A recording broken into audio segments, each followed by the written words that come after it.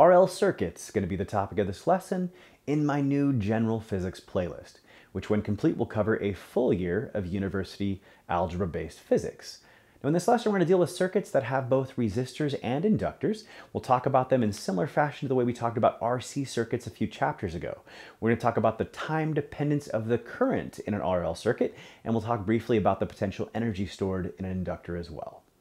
My name is Chad, and welcome to Chad's Prep, where my goal is to take the stress out of learning science. Now, if you're new to the channel, we've got comprehensive playlists for general chemistry, organic chemistry, general physics, and high school chemistry. And on chadsprep.com, you'll find premium master courses for the same that include study guides and a ton of practice. You'll also find comprehensive prep courses for the DAT, the MCAT, and the OAT. Now, an RL circuit has both a resistor and an inductor. And a resistor is called a resistor because it is providing resistance to the flow of current in the circuit. Well, the inductor is going to provide resistance to the change in the current, or the rate of change in the current in the circuit instead. And we learned in the last chapter, when you've got a circuit arranged in a loop, there's some self-inductance. And that self-inductance gives you kind of like a back EMF. It opposes the change in current. And as a result, your current doesn't reach the maximum value all at once, as predicted by Ohm's law. It takes a little bit of time.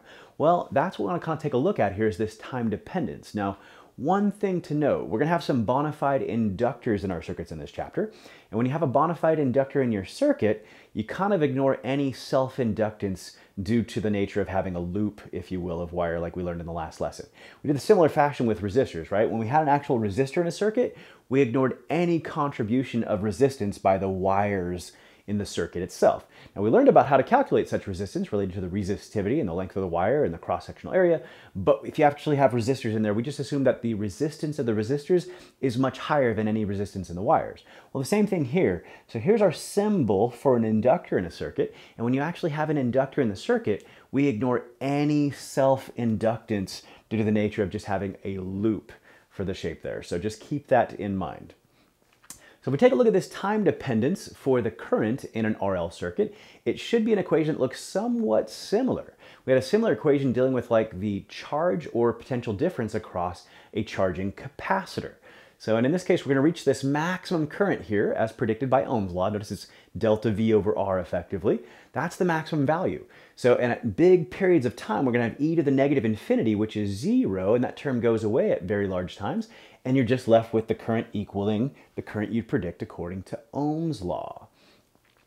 All right, and just like we saw with RC circuits, once you've gotten past 5 time constants, so let's say we calculate a time constant to be like 5 seconds. Well, once you've gotten past 25 seconds, 5 time constants, we kind of think of that you've reached the maximum, in this case, the maximum current.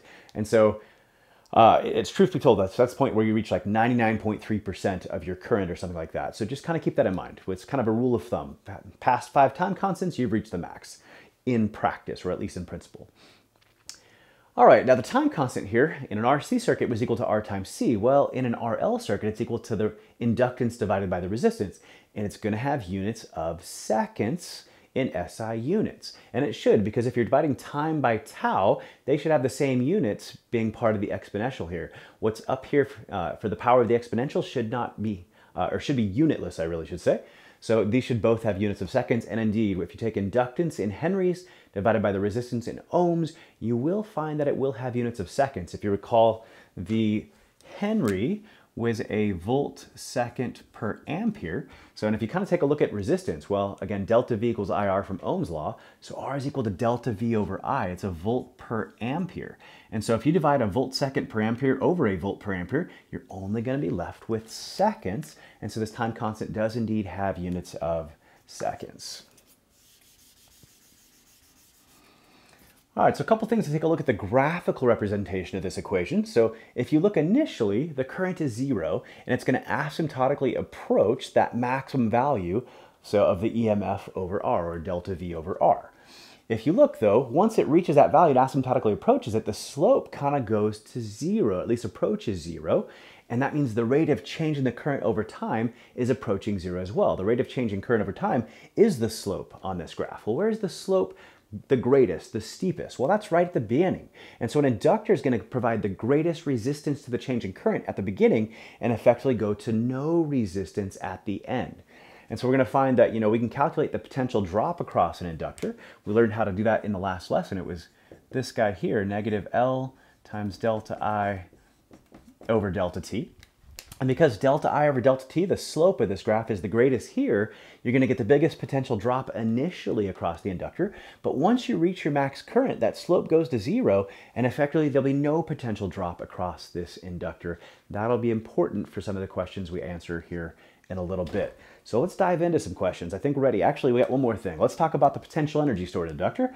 So potential energy stored in inductor is 1/2 Li squared. It's effectively being stored as a magnetic field. Now, inductor is going to be a coil of wire. It might be a solenoid. All solenoids will function as inductors, but not all inductors are solenoids. But it's typically a coil of wire. So we symbolize it in a circuit with this lovely symbol, or something looking very similar to this symbol right here.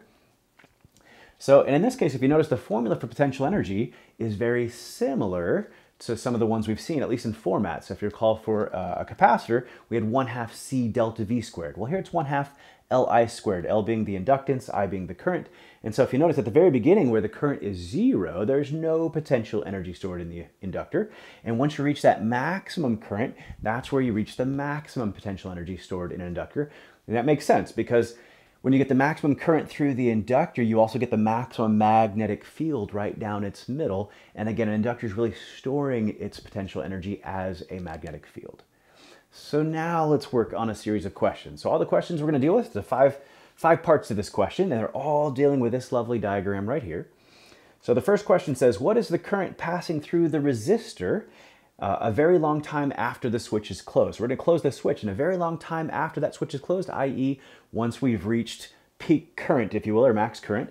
So the question is, what is the current passing through the resistor? So, well, what the question really is then is, what is the max current? And in this case, we just use Ohm's law. It's just as if the inductor is not even there, and we just say, so I is going to equal delta V over R. And so the first part of this question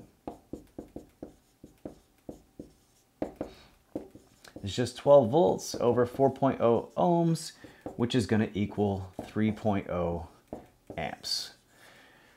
That's the first part of the question. So after a very long time, it's just as if the inductor wasn't even there as far as how much current is flowing through it. All right, what is the potential drop across the resistor immediately after the switch is closed? So a couple things to note. Kirchhoff's rules still apply. You can have a potential drop across a resistor. You can also have the potential drop across the inductor as well. Now for the inductor, there's our formula for potential drop. For the resistor, we learned that the potential drop delta V was going to be negative IR. And you might be like, that's not Ohm's law. And I just want to reflect that it's a potential drop here. It's negative IR across that resistor. And for any single loop, the potential increases of any EMF sources are balanced by decreases, so across either resistors in this case or inductors in this case. And so a 12-volt increase means that between the resistor and the inductor, there's going to be a 12-volt decrease combined between the two at any point in time. Well, the next question says, what is the potential drop across the resistor immediately after the switch is closed? Well, immediately after the switch is closed, right at that instant, there's no current flowing yet. So the current is 0. And so at that exact instant, if there's no current, then there's no potential drop across the resistor. And so the answer to that second question, what is the potential drop across the resistor immediately after the switch is closed, is 0. Which takes us to our next question, what is the potential drop across the inductor immediately after the switch is closed?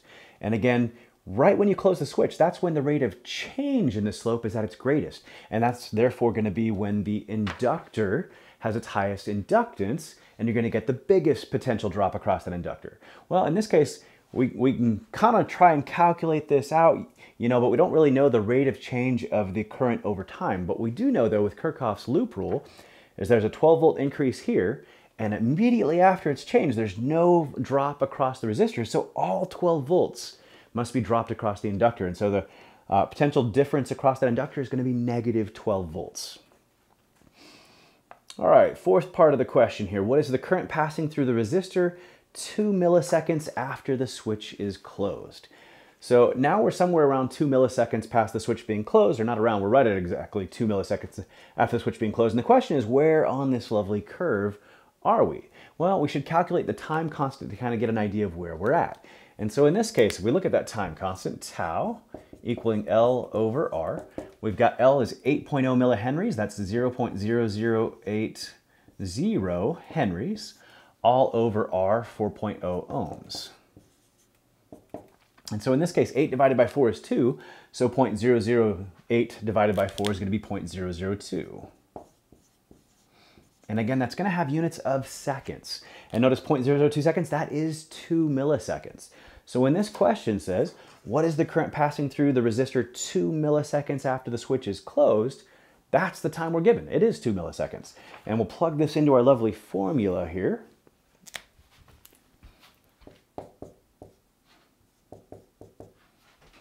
And in this case, the epsilon over R we already figured out was going to be 3 amps for the maximum. We'll just plug that right back in. Times 1 minus e to the negative 0.002 seconds over 0.002 seconds. So the time we're at is 2 milliseconds, and the time constant itself was equal to 2 milliseconds. And so we've really got 1 minus e to the negative 1. It turns out after one time constant, it's well established, is somewhere in the ballpark of 63% of your maximum current, and 63% of 3 amps, 2/3 of that would be about 2 amps. So let's put the numbers actually in here. So we've got 3 times, parentheses, 1 minus e to the negative 1 in parentheses, and we're going to get 1.896, which I'm going to round to 1.9 amps.